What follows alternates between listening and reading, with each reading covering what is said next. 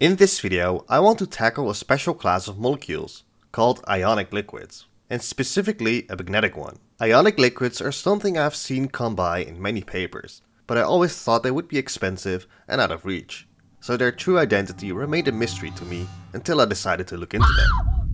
Turns out, they aren't expensive, they are quite simple to make and have great properties. The prime examples of ionic liquids are derivatives of the salt 1-butyl-3-methyl-imidazolium chloride, which is still a solid at room temperature.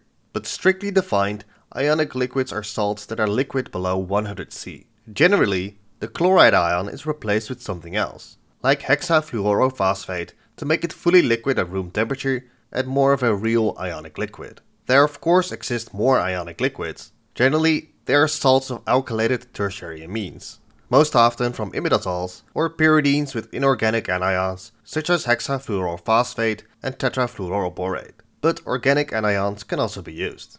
Ionic liquids are said to have many potential applications, but their use remains behind the promise. They are powerful solvents for a broad spectrum of molecules, inorganic, organic, and polymeric, while being immiscible with many organic solvents. They can be used as electrolytes and for various types of battery applications. They have very low vapor pressure and can be considered non-volatile, meaning they are safe to work with in open spaces and aren't lost to the atmosphere. They are generally non-combustible and thermally stable, and they can be recycled indefinitely and also possess strong catalytic power for various reactions. That sounds great, so what is holding them back? Are chemists just slow and stupid? Well, yes. It usually takes decades for industry to implement new research, and people like to stay in old habits. But maybe they also aren't as good as they are made out to be. I have to investigate. So in this video, I'll be making one of the few magnetic ionic liquids, which is 1-butyl-3-methyl-imidazolium tetrachloroferrate, because I want to see how it compares to ferrofluid. Later, I want to use this ionic liquid in another video, because of the properties of ionic liquids, unrelated to its magnetism. For the synthesis, I will start all the way at the beginning and construct my own 1-methyl-imidazole from simple reagents.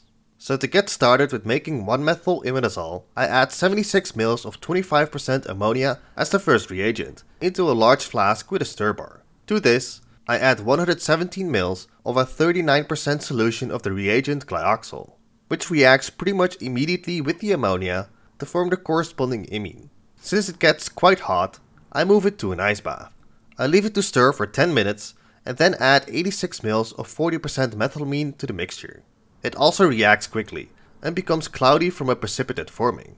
I let it stir for a few minutes and then gradually add 75 ml of 37% formaldehyde as the last reagent, and I then flush it with nitrogen and allow it to stir overnight. In this reaction, ammonia, glyoxal, methylamine and formaldehyde all react together to form 1-methyl-imidazole.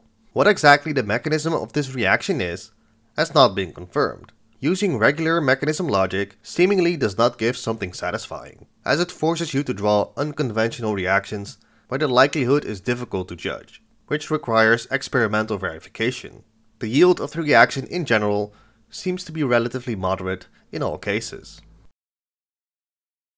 When it should be done, it has become a dark red solution, and I set it up for short bath vacuum distillation to first remove all of the water. The product does not distill over with the water in any significant quantities, as basification followed by extraction does not yield more product, which I tested as well. When that's done, I swap the receiving flask, increase the temperature, and insulate the apparatus to start distilling over the formed 1-methyl-imidazole. After a while, it stops distilling, and what is left behind seems to be just some kind of high boiling point trash, so I discard it. The liquid I distilled over is also definitely not pure 1-methyl-imidazole, as it also contains some unknown solid. Since only the imidazole should be capable of forming an ionic liquid, other trash in here is likely to separate out later anyway, so I will forward it as is. So to the distilled liquid, containing 1-methyl-imidazole, I add an excess of the reagent 1-chlorobutane, and I heat it to a reflux for a day. In this reaction, 1-methyl-imidazole reacts with 1-chlorobutane, forming the ionic liquid 1-butyl-3-methyl-imidazolium chloride, also called BMIMCl. This simply happens through nucleophilic attack of the imidazolamine onto the carbon adjacent to the chlorine of 1-chlorobutane, kicking off the chlorine, which stays around as a chloride counterion. After a day, it should be done, the mixture has turned red and separate it into 2 layers. I simply set it up for short path vacuum distillation again to remove the excess chlorobutane first, giving a red liquid. I wash this with ethyl acetate like is done in literature sometimes, but it doesn't seem to help at all. BMimCl should be solid at room temperature, but it's likely that the other crap is dissolving it.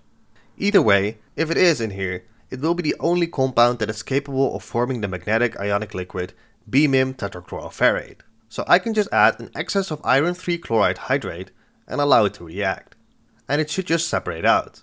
I then also add some water to dissolve the excess and dissolve polar impurities that the ethyl acetate couldn't dissolve. Since the ionic liquid isn't so soluble in water, all of it separates out and gives the dark liquid BMIM tetrachloroferrate on the bottom, while all the excess and impurities are on top in the water layer. Holding a magnet by it makes it respond slightly. The attraction seems to be quite weak, but it is there. However, since the reactions were a bit trashy, I want to compare it by doing the reaction with commercial BMimCl and see if the degree of magnetism is the same, and then try some more with that. So I bought commercial BMimCl, which isn't that expensive, and I add 20 grams of it to a flask. I then add 1 equivalent, which is 31 grams of iron 3 chloride hexahydrate directly on top, and I heat the flask under nitrogen to liquefy the BMimCl and speed up the reaction.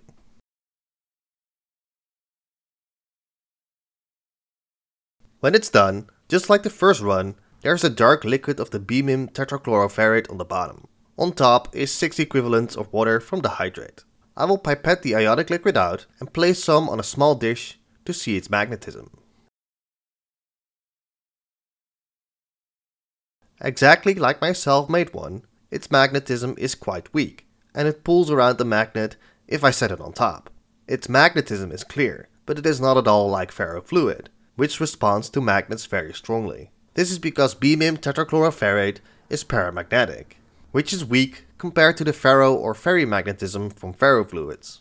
Online it says ferrofluids can, for example, have a magnetic susceptibility of 30 EMU per gram, while BMIM tetrachloroferrate sits at 40.6 times 10 to the power minus 6 EMU per gram.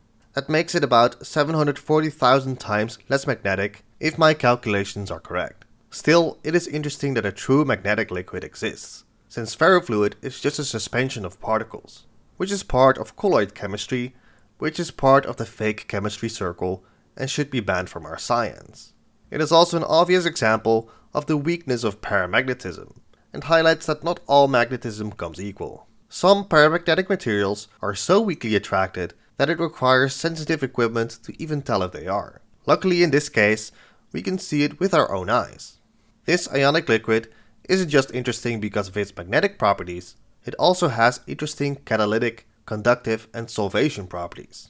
It can supposedly be recycled indefinitely, and they can sometimes be better solvents than regular solvents, while also catalyzing certain reactions, which makes them very interesting for specialty applications and the chemical industry. Currently a few processes exist that use them, but progression is quite slow, so it still leaves to wonder maybe they aren't as good as they are made out to be, and I want to see that for myself.